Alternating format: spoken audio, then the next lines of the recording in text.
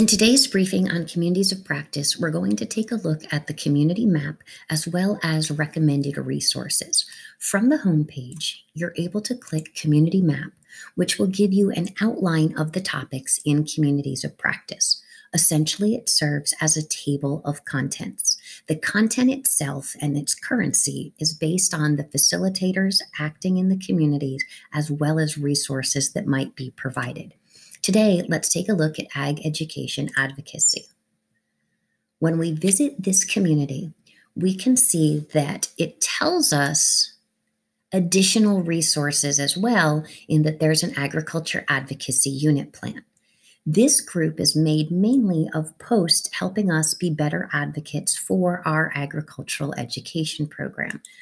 If we take a look at the most recent issue, we'll notice that it's based on virtual Congress visits and hyperlinked to several resources to help us stay current and to be advocates for agriculture and career and technical education. When there are posts, we have the ability to like a post as well as provide a comment. Additionally, at the bottom of posts, whether they're blogs or documents, related content will be provided, as well as recommended content. The recommended content is based mainly on your experiences in communities of practice and other content that you have visited, liked, or commented on.